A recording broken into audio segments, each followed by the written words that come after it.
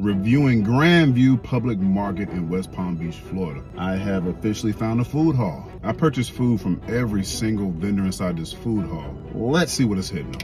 First, we're gonna try the pizza from Pizza Paradise. Oh yeah, I knew this was gonna hit. They got a wood-fired oven back there. You can't miss with that. Crust is nice and charred, it's thick. Got the pepperoni cups on here. The base of the pizza itself is thin. Everything about this pizza is definitely a hit. I also got a square margarita. Maybe I like the square one a little bit better.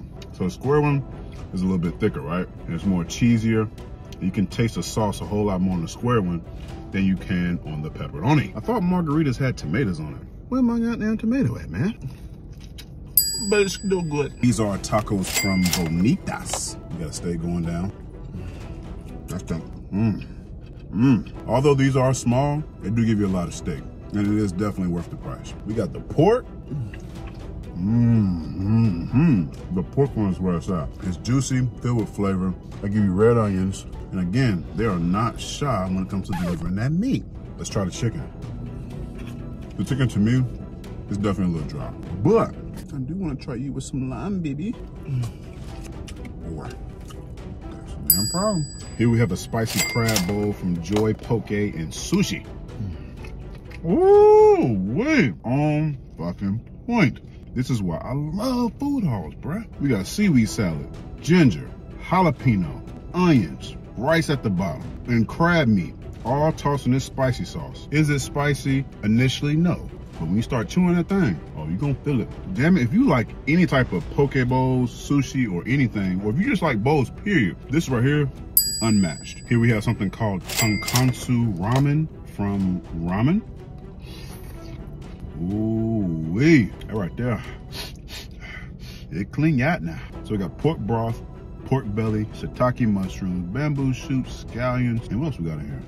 Oh, we got a boiled egg. When you first open this, all you're gonna smell is the bamboo shoots. They are really, they pungent as hell, I ain't gonna lie. They give you huge pieces of pork. Sorry, I got distracted. I'm not really a ramen guy. I've only had it maybe a couple times, but this right here really does seem official. So she did give me some type of sauce. She did say add it so I'm comfortable. Whoop. It's spicy as hell. This is a acai bowl from Josie's. Hope I'm saying that right. Josie's. Ooh, that's cool.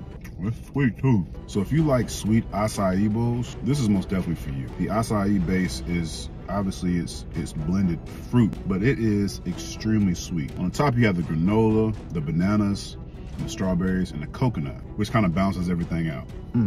Your first bite of this, I'm gonna tell you right now, it's gonna do a number on them teethuses, but this is really good. This is the mahi sandwich from Claire's Avenue. Just want y'all to see how big it is. It's huge. That's all right right there. So when it comes to seasoning, they did their thing on this one. They grilled it, and there's also a citrus flavor on this too. It looks like this could also be maybe some, I don't know, maybe some house sauce. The bun is toasted. And overall, this is just a soft, delicate, tasty piece of fish. Fries. It tastes like Old Bay fries. Yeah, all right. Next we got oxtails from Caribbean Fireside Bistro. So are the oxtails big?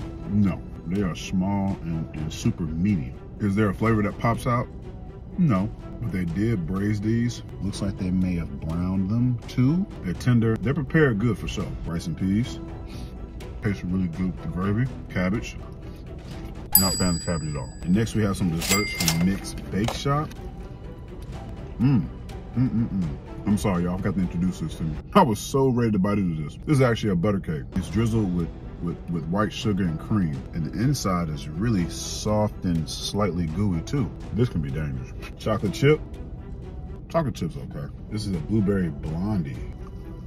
So some of you guys don't like your desserts really sweet, and that's fine. A lot of you guys would like this just off the strength of, for one, the presentation, two, the blueberries, and three, it's not that sweet at all. And the bottom of this really does taste like cookie dough, but it's still pretty good. This is called the Bonorio from Sugar Milk. So basically you have this waffle, right? And if I'm being honest, it looks just like those Chinese waffles. And the waffle has these little cell things, and they make it like a taco, and they put in ice cream, bananas, and Oreos on top. I guess it's only right for me to actually bite the waffle with ice cream and Oreos and bananas, right? Oh, okay. For some reason, I thought the waffle was gonna be crunchy, but it's not. However, if this was crunchy like those waffle cones they be selling at Cold Stone, bruh, this would be on point. It's still pretty good though, I ain't gonna lie. And last but not least, we have a blackberry drink from Nativis. We're gonna try the drink first. Nice and sweet. So they give you a waffle to dip it, and they give you Nutella. We're gonna try both. Break your ass off. What's this, cheese inside the waffle or something? Nutella. Waffle Nutella, it's pretty good. So I could dip it, I guess. So waffles aren't sweet at all, and I'm glad they're not, because this is sweet enough. And I'm still convinced that these are somehow cheesy waffles. This place also has some banging ass coconut lemonade. Try to sample of it, I just didn't get it. I should have got it though. Damn, why I didn't get that? This food hall here, amazing. They do have complimentary valet parking. Does that mean you park up front for free? Yes. Does it mean, well, it's free, so I don't have to tip? No. I'm gonna put the address right here. If you're in the West Palm Beach area, this is a place you definitely want to check out.